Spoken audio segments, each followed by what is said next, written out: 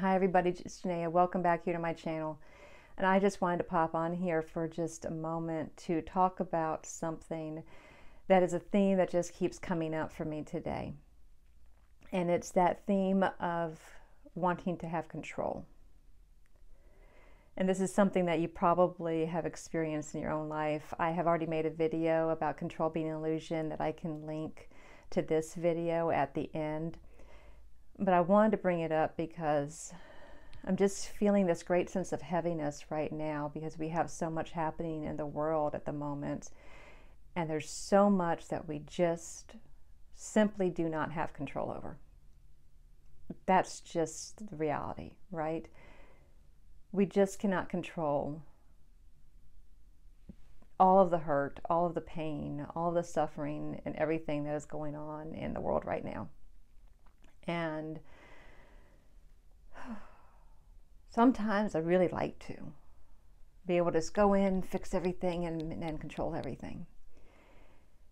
And, I remember years ago when my mother used to have a blog, and there were all these things that she talked about that were worldwide issues and then national issues and history and all these things going on in the world. And I remember her sharing all of these tragedies really with me, all of these challenges that were going on in the world, all of these difficulties happening. And I just couldn't take it all in. I couldn't take it all in because I was aware of the fact that I couldn't do anything to make it all better right away. That my hands were tied in some respects. Like I couldn't just go and dissolve all those issues and make everything perfect and happy for everybody. So I just didn't want to listen to any of it. Because if I couldn't control it when I heard it, then why not just shut it all out? And now I'm kind of to the place where I'm not actually actively trying to shut out anything anymore. I'm allowing myself to be aware, but not aware to the point where I'm immersed in it, but more aware of, okay, these are the things that are realistically happening in the world right now. I don't want to just turn a blind eye to them and shut them out. But I also don't want to be so immersed in them that I can't live life at the same time. And so that's part of what brings me to making a video, because as you know, I'd bring up some mental health topics, and control, or the ability, the belief that we can control things, has a huge impact on our mental health. It can lead us to believing that we can somehow dictate what happens and doesn't happen for us. That we somehow, based off of what we do or don't do, that will then guarantee for us that we're going to have the outcome that we want. And that's what's going to happen. And I'm just laughing here at myself because we all know it doesn't happen. It doesn't happen. We can sit there and we can be as prepared as we could possibly be. And still the thing that we don't want to have happen can still happen. So what can we do? What do we actually have control over? Like if we can prepare for anything and everything and still experience challenges, still experience pain, then what do? Do we just throw our hands up in the air and say, well, forget it then? I'm just going to go live as a hermit in a hole somewhere and just forget about life? And that's certainly not going to help your mental health either. Right?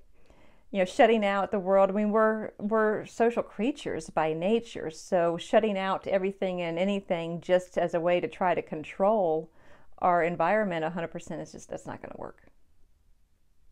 The brain likes to tell us that it will, but it won't. And so then what can we do?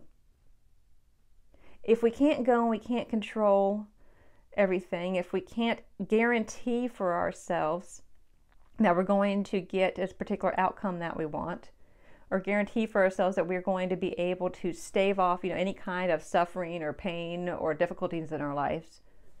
All right, what then? And what then? The answer that comes up for me to share with you today is that the only thing that we can do and can continue to do on a regular conscious basis is to keep bringing our attention back to the present moment. Right now, in this second, what is going on? What do I need to do? Is there anything bad happening to me in this moment? And in actuality, no, nothing bad is happening to me in this moment. Okay, check. So what can I do? I can focus on what is physically in my environment now. Anything else outside of that is a distraction. But I can keep reminding myself moment by moment to come back to right now. And just work on right now. Because as me working on what is in my immediate moment for me to address or deal with is going to automatically, energetically be a help for everybody else in the world. Me sitting and worrying about global situations and other people and focusing on all of those stories and all of those events is not going to help anybody. So there's no point in that. That doesn't actually get anywhere. But by me working on my own passions, my own interests, that can then be put, those things can be put out to the world, and then somebody can pick up on that, and that may actually help them. And then so that has a ripple effect in a positive way towards other people, because then they learn something, and then they go and they share that, and it keeps expanding and expanding and expanding, right?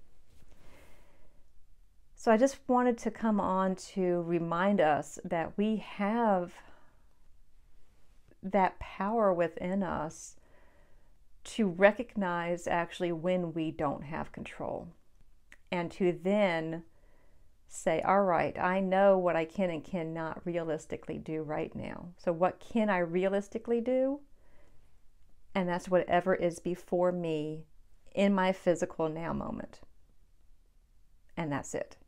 And I can do the best I can do with that. And the same thing for you.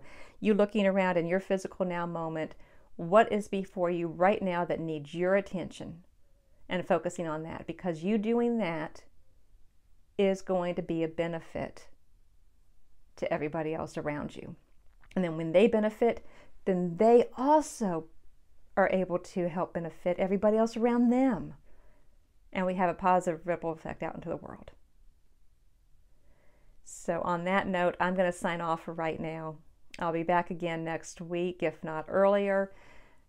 In the meantime, I look forward to seeing you again soon. Please hit like, subscribe, notifications, comment, everything, all those things that us YouTubers are going to ask you to do. It helps the algorithm. It helps keep everything kind of flowing.